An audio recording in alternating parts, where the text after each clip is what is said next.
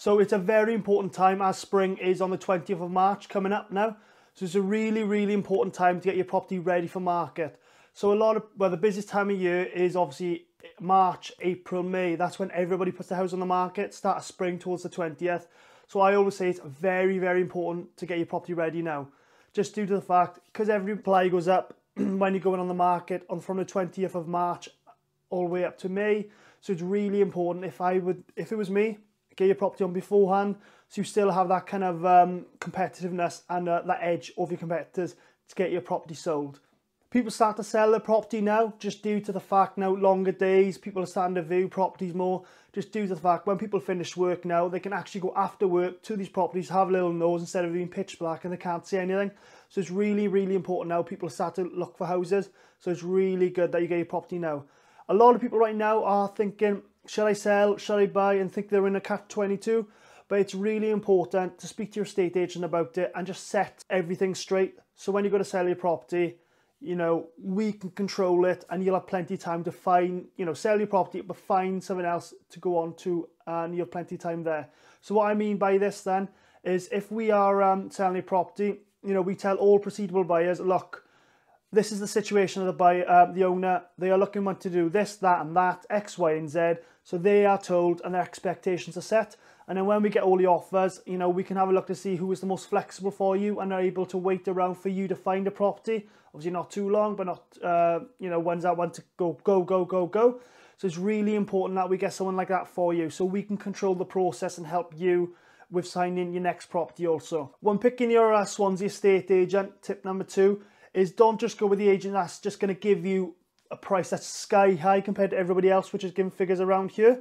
So you've got to be thinking, well, why are they so much more than the other agents? Obviously, there's a reason for that. Have they just plucked a figure out of thin air?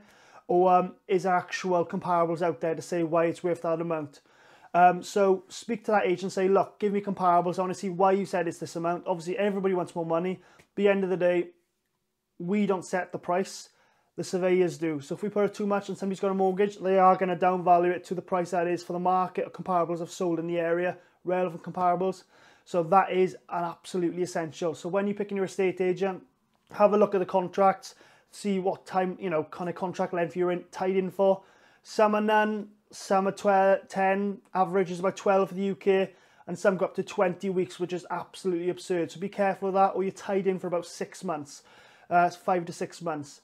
Also as well, look at the market of the agents, what they've sold recently in the area, look at their reviews, so you can go through every single step, so you know how the agent is and how what they can do to sell your property in particular, which makes a massive difference. A huge tip as well with selling your property and speaking to agents is looking at the availability of the agent.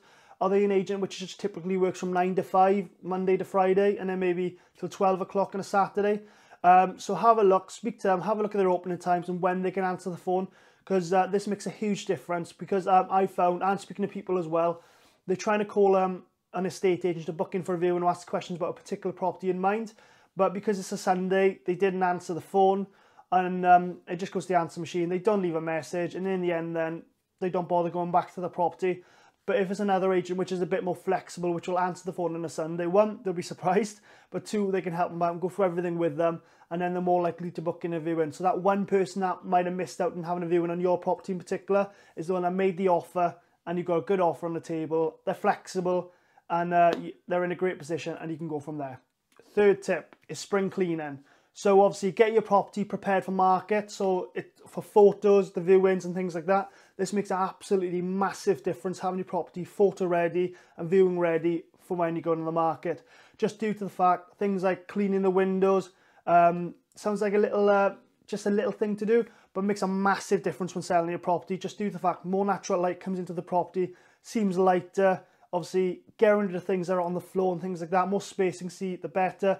The property seems even more spacious, which is brilliant. You want to promote features of the property. So if you're having a look at photos of the estate agents, if you've got a nice, lovely fireplace, you want a photo of that. If you've got a south-facing garden, obviously you want that on the details. You want to show the size of the garden, the size of the rooms, and any other features you've got on the property which need to be on the photos. And also that translates onto the video you have of the property as well then. so they can go back and forth and see what the property's got to offer and why you're paying that amount. Tip number 4 is get all your documents ready for going on the market. So this is vitally important, because you're thinking, right, I've got my property ready for market with photos, got the videos done, goes on the market now, but hold up, you need to get your documents sorted as well. So what do I mean by this? So if you've had any go warranties or guarantees, have those in place and get them ready to give to your solicitors. So when it goes under offer, then there's no bottleneck or delays from your end, because you're scouring around the house trying to find these paperwork that needs to be sorted. So definitely get those done. And if you've had any work done, or change any windows and things like that, have a look to see if you get the fence certificates and stuff like that, because this makes a massive difference. So when you've done everything on your end, sent it over to the buyers, the ball's in their court, and then at least, peace of mind, you've done everything on your side to keep the obviously sale going as smoothly as possible. And tip number 5, are you actually ready to sell your property? So you need to be 100% certain you want to sell your property. Otherwise, you'll be going down the line, obviously dealing with some things which are difficult and a little bit stress-worthy in regards to the sale, which is always a little bit of stress. We're obviously here to take it off you, but there will always be a little bit there.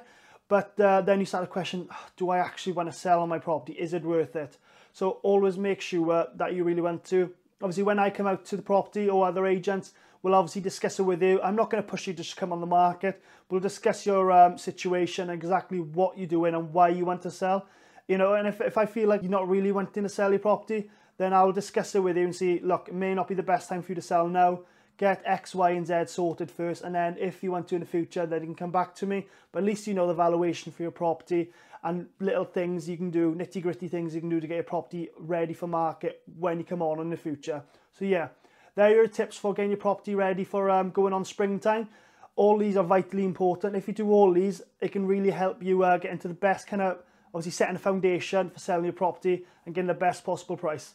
If you've got any questions though, my details are on the screen, and I'm really happy to help you with any questions you've got, and we'll help you go through the process. Cheers.